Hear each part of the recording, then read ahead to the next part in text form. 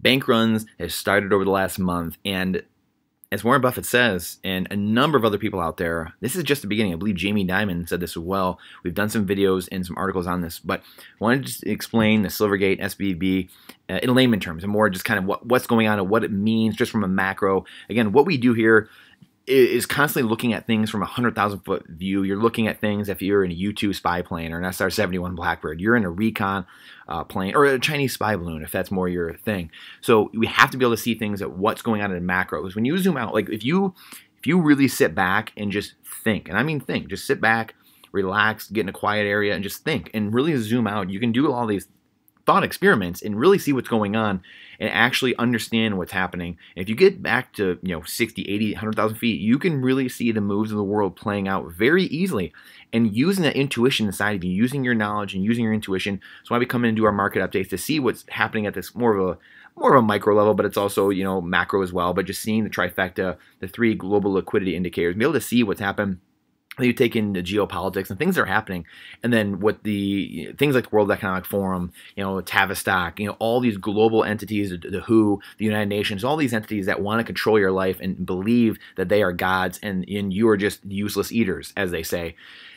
You understand what's happening. As I always say, you have to put your communist lenses on, your collectivist lenses on to be able to see the world very clearly from a government perspective and from a globalist entity perspective, because a lot of things they do make zero sense. And many of us sit here and say, well, what the heck are you doing? Well, that's because 99% of people are good and they're not thinking in evil terms or these psychotic terms. This is what these people do. They've grown up this way, either became that way, or they grew up in these families that thought they were gods, right? So we have to understand what's going on. And coming into a macro, I'm going on a tangent a little bit, but this is all about seeing what's happening. We're actually going to have an interview doing in a few weeks with Nolan Bowerley talking about how to see through psyops and how to, the world is an economic, or the economy and money is a psychological engine. And Jim Rogers talks about being good at investing. You have to be good at psychology and philosophy and history. You have to be good at those things, or else it's not going to make sense. A lot of what happens is not going to make any sense to you.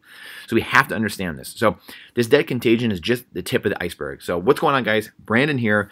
Please share this out. Please, please, please. This is so important, obviously, because the algorithm hates truth. We're going to be moving to different platforms. One that starts with an R and it rhymes with Bumble. And we're going to be, on Nostr more, which we've been on, and Zion, and Ghost, and all these decentralized platforms that are truly decentralized.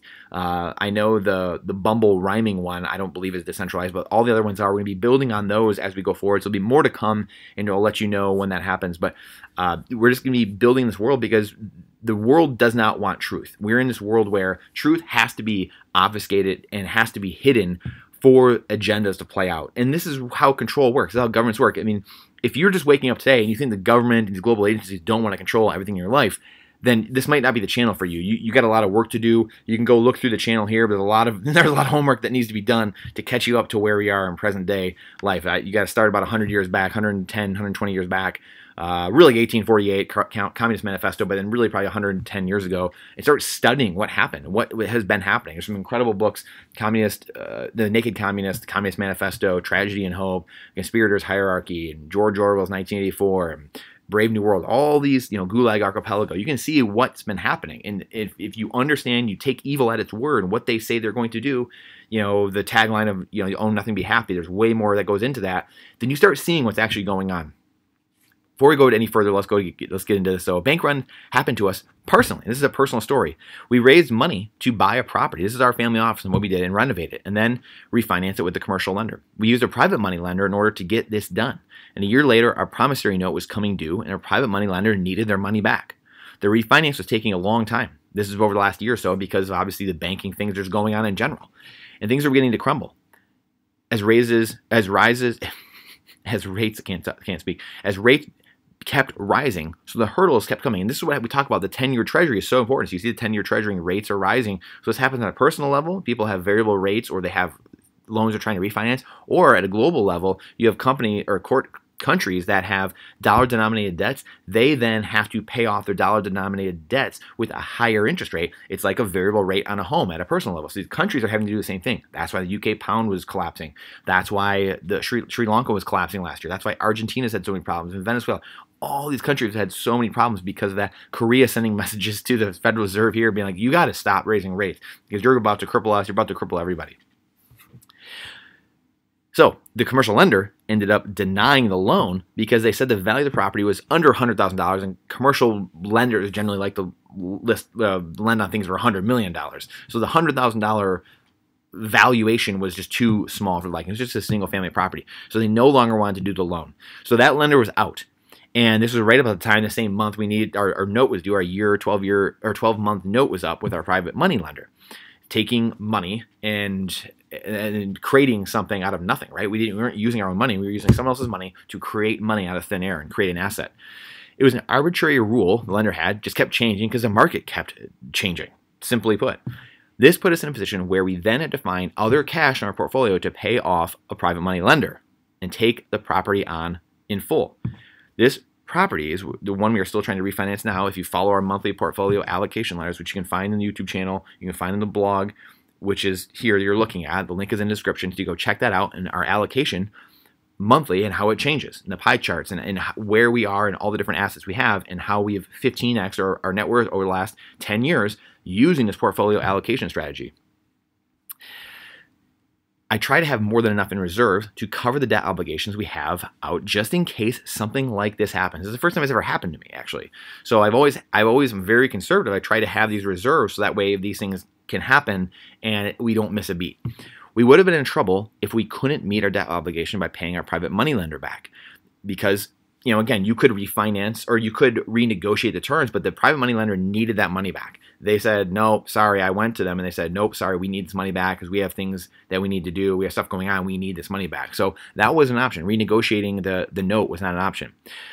And again, that's something you can do with banks as well. Like a short sale, you're negotiating with the bank actually and saying, hey, will you accept short selling this house and taking less? Like if I went back to the private money lender and said, hey, I'm going to give you make up a number, 50 grand of the 60 grand, then that'd be like a short sale in a way. So the lender has to agree to that. So renegotiations happen all the time. This is kind of like the restructuring of the world debt, what's happening. This is something that is being talked about, right? Because the transitionist monetary system we're in, BRICS and the dollar and all these, the special drawing rights and everything that's happening, gold standard, the Bitcoin standard.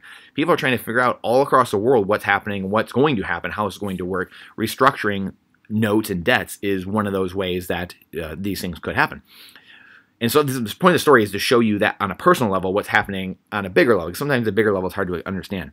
And this is what is happening in the bank runs or the crypto exchanges collapsing or any of the other financial institutions you see in trouble. So the same process playing out. We've been talking a lot over the last handful of months about Credit Suisse and Blackstone freezing withdrawals, which in translation is them not being able to meet obligations. They get to play by a different set of rules because these institutions are doing dirty work for the government and get bailed out at taxpayers' expense. I can't do that. A private citizen like myself or you doesn't have that kind of luxury. So we have to make sure that our books are balanced, and we can pay things off in a timely manner. The debt contagion I have been playing chicken little about for years is at our doorstep. And this is something I've focused on and concerned about for years, and really to even my short-term detriment, right? I could be further along in certain ways, but I've been preparing in the macro because I can see these things coming for 15 years. I've been able to see the writing on the wall and the censorship, the government takeover. You can see it because you could see, if you're paying attention, you can see the United Nations. You can see all these global agencies slowly taking sovereignty away from Americans, slowly taking sovereignty away from individuals. And you can see this, and eventually you're the frog in the boiling pot, and you realize when you wake up when it's too late, which we're right about that point, when you realize, oh, we've been cooked. Well, we're at that point now. Robert Kiyosaki taught me that you only swing for the fences, take gambles, and really get outside your investing comfort zone when you have excessive passive cash flow above and beyond your monthly expenses. You aren't just financially free, but you are above and beyond a comfortable level. I'm not where I would like to be personally with our office, and we've done very well, but my passive portfolio, my passive income is not to the place where I would like it to be. It's not where I'm comfortable. Again, like I said, I'm very conservative. So it's not at a place I would like to be before I take massive risk or gambles or educated risk. So I don't pretend to be shooting the moon because I'm not where I would like to be comfortably yet. And everyone's different. Everyone's going to have a different area where they're comfortable, right? I also see the problems in the legacy fiat system that I cannot unsee, which I just talked about a minute ago. Admittedly, this makes it extremely hard to go into the markets and dump cash around knowing at any minute credit markets could freeze up and credit cards and gas pumps could stop working. Won't be the first time, and sadly won't be the last time this happens. I, along with many others, have been warning for years, albeit like an idiot, like I mentioned again, saying things would implode, even worse than 2008. And we've looked like idiots over the last 10 years. And so, things are going up, which ironically they haven't. The currency that's been printed has obfuscated the reality that stocks, real estate, have just gone sideways. They've just held serve over the last 10, 15 years. And they've kept up with money printing or currency printing. That's it. They haven't outgained. The only thing that's outgained truly is Bitcoin. It's massively outgained the currency printing. The Federal Reserve has done a remarkable job at making me look like a moron with unlimited currency printing and basically zero interest rate policy, or ZIRP, over the past decade. They can kick the can down the road as far as the eye can see, but eventually the road does come to an end. It does. Hey, I'm wrong until I'm right. So, any Back to the Future fans, Back to the Future 3 here, the tracks are out. The tracks are out ahead. I'm not saying the entire system will blow up this week, but I'm wrong until I'm right. Like I mentioned, again, it will most likely coincide with a monetary transition. Maybe not a reserve currency transition or death of the dollar scenario, but most likely will result in the overlords trying to transition everyone into their digital dollar or Fed coin or Fed now, which we call slavery coin here.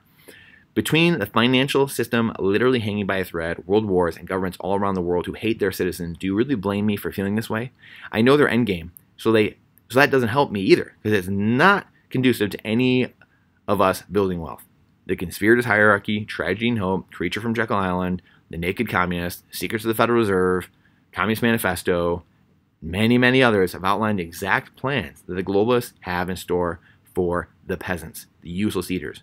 As Klaus says, you will own nothing and be happy. And you can take it from his book, right? The Great Narrative and the Great Reset. These people have talked about it. These people are telling you what they're doing, what they want to do. Building a portfolio outside the unstable matrix. Bitcoin, gold, silver, food storage, water filtration, energy capacity, guns, ammo, land, gardening, and building a community, number one, are the biggest topics we have talked about for years here and on our YouTube channel and the blog. The more independent and resilient we can become, the less we need to depend and fear government and others, and the more robust the system becomes, the less garbage we are voting for. Not to mention the hope and the confidence you gain by preparing. It is said during the German Weimar Republic hyperinflation that gold went from equaling 1 German mark to being able to buy one whole block of commercial real estate. Think about that. This process will play out again with Bitcoin demonetizing all assets in the coming years and gold and silver getting a bump as well, for sure. Best part is no one can take either of these things from you.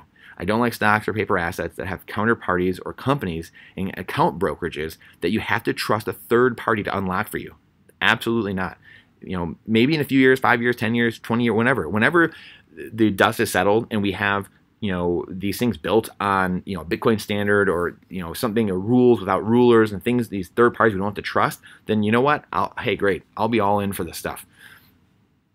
As Warren Buffett said, the number one rule of money is don't lose money. Not a situation I would like to be in when my government and the companies they are in bed with are at odds with me and civil unrest is on the rise. It's only just beginning. What is a bank run? We have a fractional reserve system, meaning every time you put $1 in the bank, in deposit, we can lend out 90 cents or maybe the entire dollar back out to other people in order to make money on the loan you gave them. And yes, it is a loan. Once you give your money to the bank, it's legally not yours anymore. You give them full ownership of your dollar, and they can pretty much do whatever they wish with it. They might be giving you 0.01% interest while they get to loan it out at 5 to 7% for car or home loans and keep the spread. This is how banks and lenders make money. Pay short and lend long. Fractional reserve lending is how 90% of the currency in the system is created. It's just digits in the computer.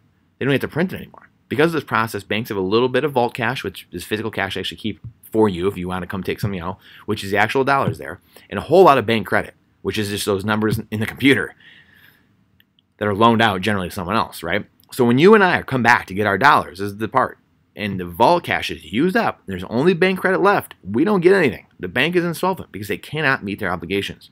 We also just showed how FDIC recently came in and said there would be bank bail-ins, where they just skim out of people's accounts, whether they were above or below the insurance amount of $250. So the other thing we kind of learned too is that they were going to try to roll the bail-ins, and that lasted about a day or two. And then by Sunday night, Yellen, they came out and said, hey, no, we're bailing everyone out. We're bailing everyone out.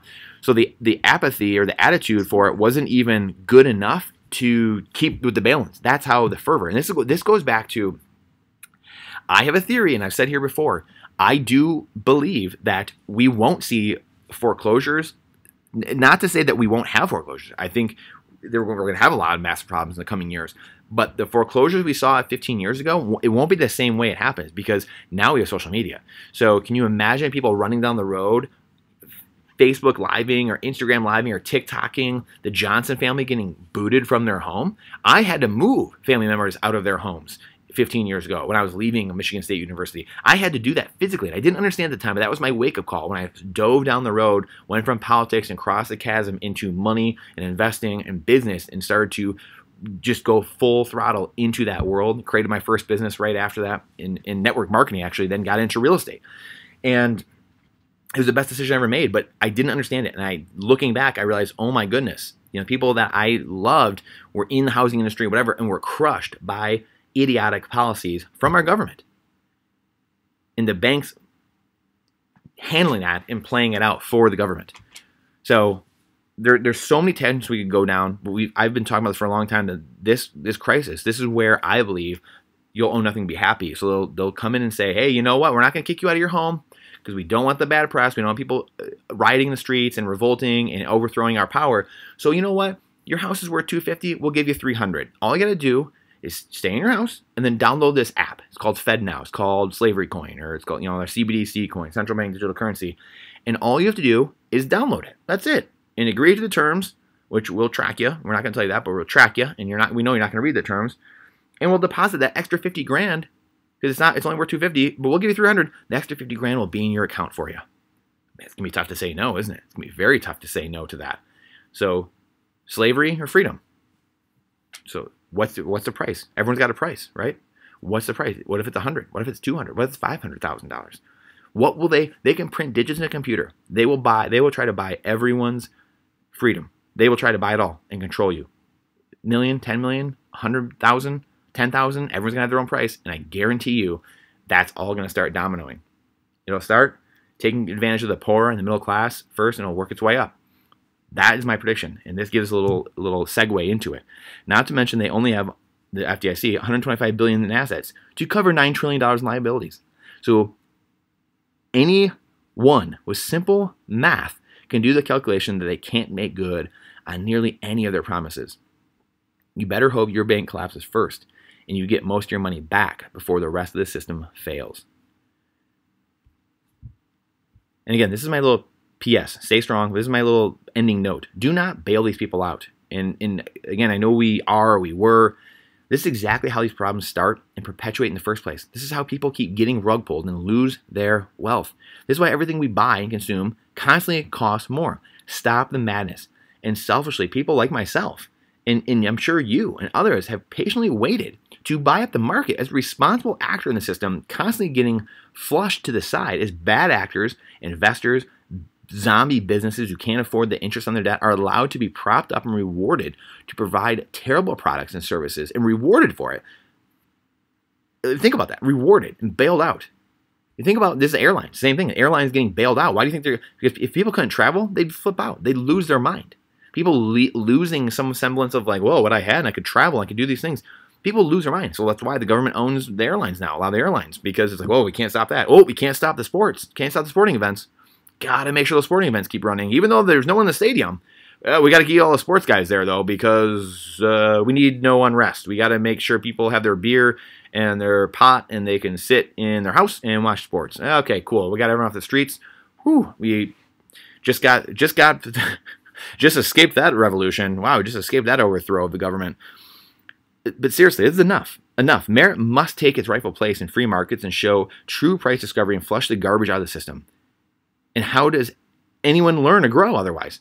This is the problem. When we continually kick the can down the road, we get higher cost of living and lower living standards. This is the frog in the boiling pot.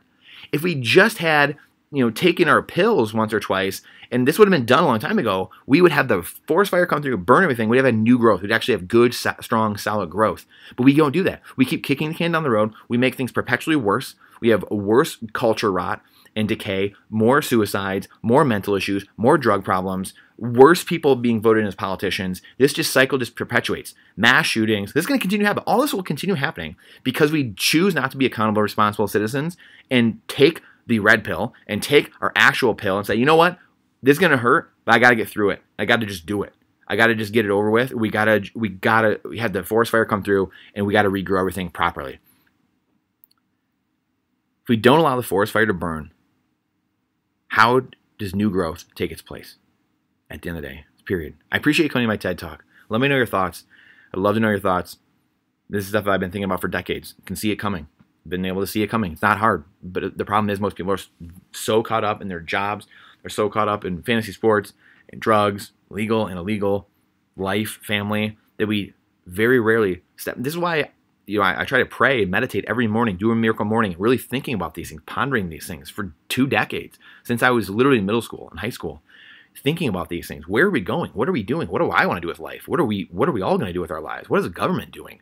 Why are we going this way? What are my kids going to do? What are my grandkids going to do? What is life going to look like? These are things that human beings should be thinking about, pondering, and planning.